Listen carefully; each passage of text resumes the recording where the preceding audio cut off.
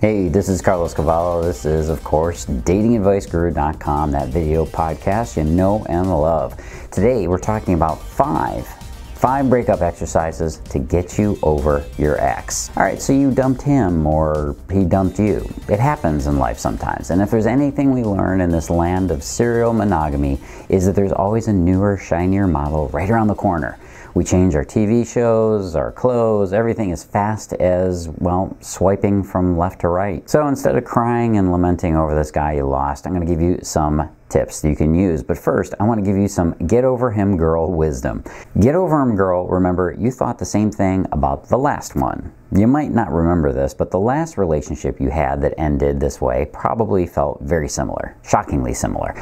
Same tears, same wondering if you should text him at 3 in the morning, same driving by his house to see if she's over there. Look, the funny thing is that every breakup feels unique only because how fresh it feels to you. But it's really the same. Same thing, different guy.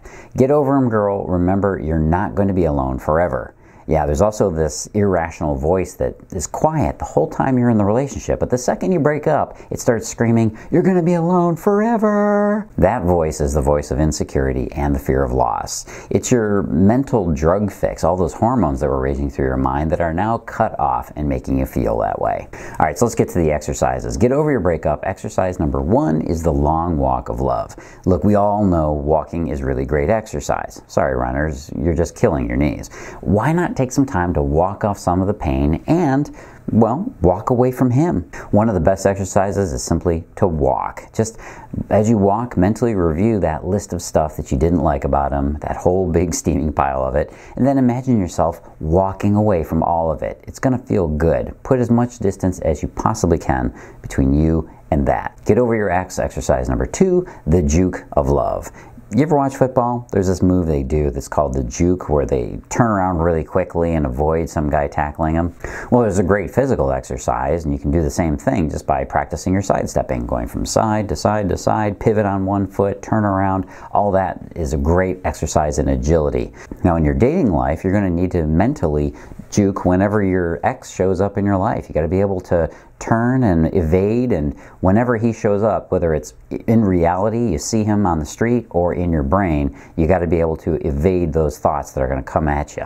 Just sidestep the habit of wanting to remember only the good things about that relationship. Be realistic. It's going to help you heal and keep you real. Get over an ex-boyfriend. Exercise number 3 is the love dash.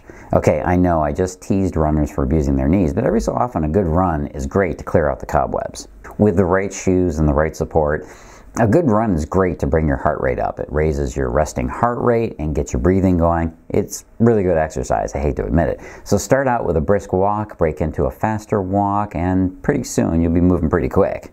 But let's flip this around. In the psychological world of your heart and getting over this guy, you got to do the love dash, which is to say you need to keep your distance from him as best you can. You want to keep your distance from thoughts of him, just like the juke. Only when you keep your distance from things that trigger those memories, you're going to feel a lot more safe and sound, and you won't be caught off guard. How to get over your ex? Exercise number 4, the toss out.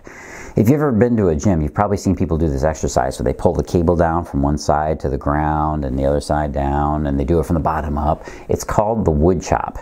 It's a fantastic exercise for the core, and it really works your stability. You can also do the exercise with a medicine ball or a hand weight.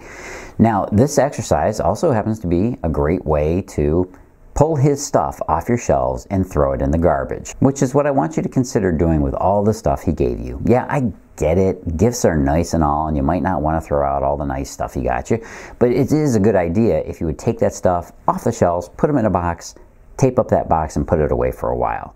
You don't need the reminders. Just tape it up, store it for a few months until the heavy emotions are gone. And finally, how to get over your breakup. Exercise number 5, the get moving. Some people call these mountain climbers. They're where you get down very low on the ground, kind of like a runner getting ready for the starting gun. And you keep your hands in place and you just jump and switch your feet back and forth, back and forth, back and forth. It's a great agility exercise, and it also gets your abs worked.